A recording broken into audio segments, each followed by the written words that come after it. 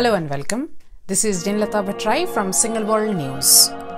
ChatGPT is a type of software program that uses something called machine learning. This is a way of teaching computers to learn from lots and lots of data. For ChatGPT, the data was a huge amount of text from the internet. Using this text, it was trained to predict the next word in a sentence. For example, if I gave it, "the quick brown fox jumps over the," it would learn to predict lazy and dog as the next two words.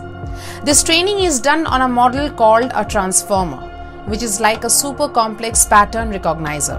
The GPT in ChatGPT stands for Generative Pre-trained Transformer, which means it can generate text and it's already been trained before it gets any specific task.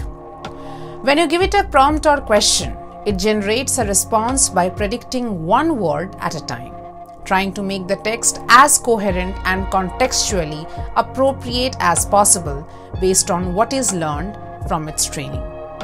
It's important to note that ChatGPT doesn't understand text in the way humans do. It doesn't have beliefs, opinions, or emotions. It doesn't know who is using it, and it doesn't remember past conversations. It just uses its training to generate responses. Think of it like a really smart parrot. It can mimic human-like conversation, but it doesn't actually know what it's saying.